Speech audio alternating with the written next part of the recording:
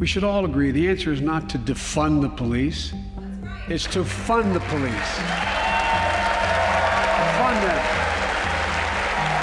I know it works.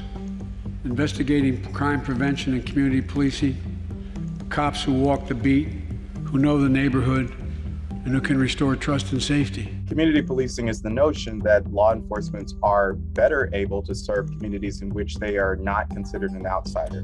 This practice then assigns officers to a specific area so they can grow familiar with community members and community problems.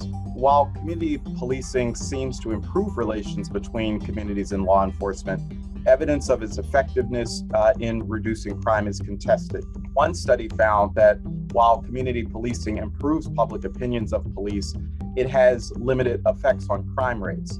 Whether community policing changes how police is an entirely different question. And so when we ask of the impact of community policing, I think we have to dig deeper. We have to examine the policing function itself, which is to ask, even if police officers and communities do establish mutual trust and respect, is community policing the best way to advance public safety and improve the quality of life of people to prevent entanglement with our justice system in the first place? I also wonder, well, what is the impact of community policing on Black and Brown communities?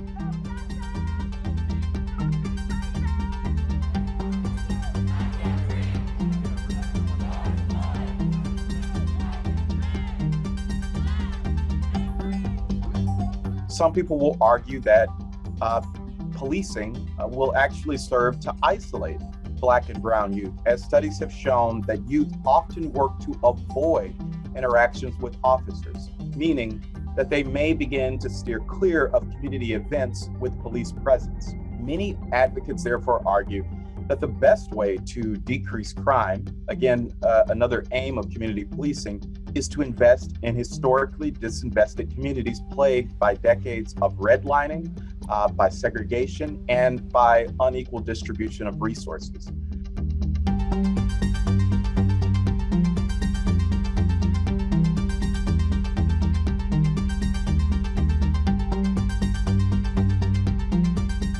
What I truly hope the Biden administration considers is this: understanding that criminal legal policy is largely a local matter.